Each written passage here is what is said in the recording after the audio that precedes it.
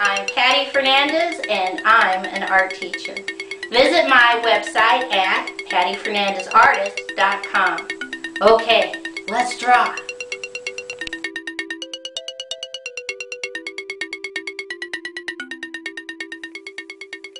Today's project is how to draw a tree life cycle. We're going to draw first and then we'll go back and label. Starting way over here on the left, I'm just going to put a dot. And from that dot, I'm going to draw a curved line up, curved line down, curved line, connect. Come back to the left, draw a little curved line over, connect. And right here in the center at the bottom, 1, 2, 3 little straight lines connect. Inside this top space, I should say bottom space, let's just put a little curved lines. Okay, now we are going to draw a curved line and then a triangle, because the next part is put a dot. Let's draw a wavy line up, wavy line over, wavy line out. Come over to this side on the left and just do curved line, connect. Curved line, curved line, curved line, connect. Curved line, connect. Curved line, connect. Now we draw another curved line and a triangle. And now we're going to put a dot. We're going to draw a little curved line down, curved line up. Right next to it, come down here, curved line up.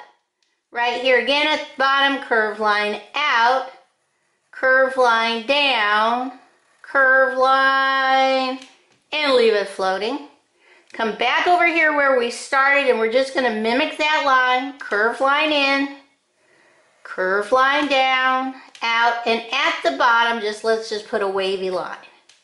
Now, come up to this point and just draw a curved line, jump over, curved line, connect, come up on top, curved line, curved line over, up, connect, come over here, curved line,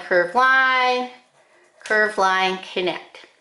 Now, draw your curved line over, triangle at the end. Now, let's put a dot, and we're just going to draw slightly curved line down and out on the left, slightly curved line down and out on the right. Come to the bottom, close it off with a wavy line. Now we're going to build curved line, connect, curved line, connect, curved line, connect, curved line, connect, curved line,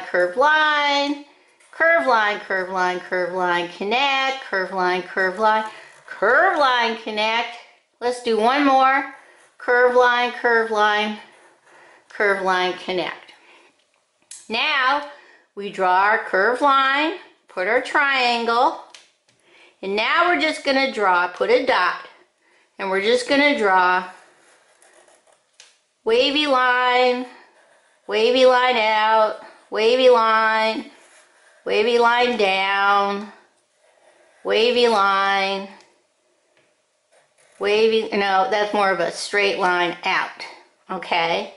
Now from here, we draw a curved line up, put your triangle.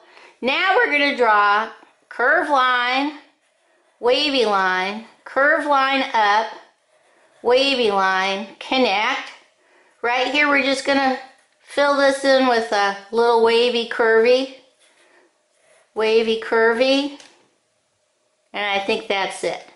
All right, now we label. So first we're going to start over here. This is part 1 with our curved line and triangle, and this is a seed, an acorn, which will give us a sprout, which is this part right here,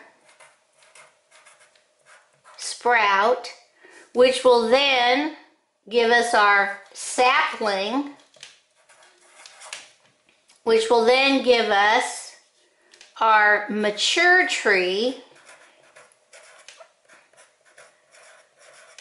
which after a certain length of time will give us our dead tree. And then up here is our rotting log. Now I'll go through this again. Rotting log. So you have to have a seed, and you bury that, and that becomes a sprout. And then the sprout grows into a sapling. I like to call these the teenager tree. Then the sapling matures, grows up into being an adult tree.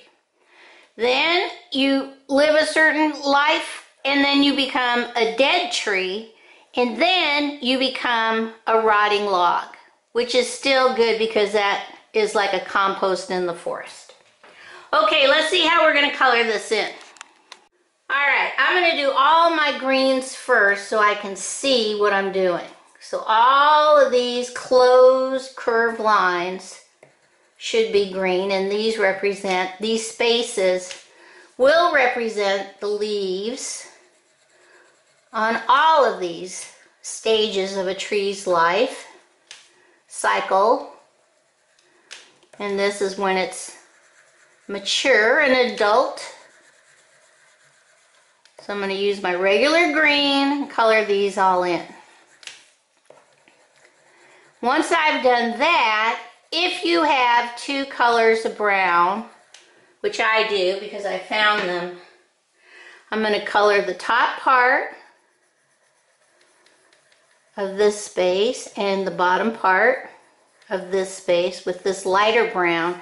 Then I'm going to come over here and I'm just going to draw some straight lines, curved lines in these spaces just so that I'll have a kind of a two-toned. And on the dead tree, I'm just going to put some lines of brown. And the same thing on my rotting log. Okay? Then, I'm going to take my red, and I'm going to do all of my triangles. And they are probably the most important part because they're the part on your drawing that shows the movement of the cycle of the tree. So you can follow the red triangles to see what happens. And then with my brown, my regular brown, I'm just going to lightly loop-de-loop over the top of the other brown just to give it a little two-tone color. Okay? And I'm even going to put some on my dead space and my rotting log. Okay? Alright. Let's see what this looks like all colored in. Okay, here is my tree life cycle all colored in. Okay, bye-bye.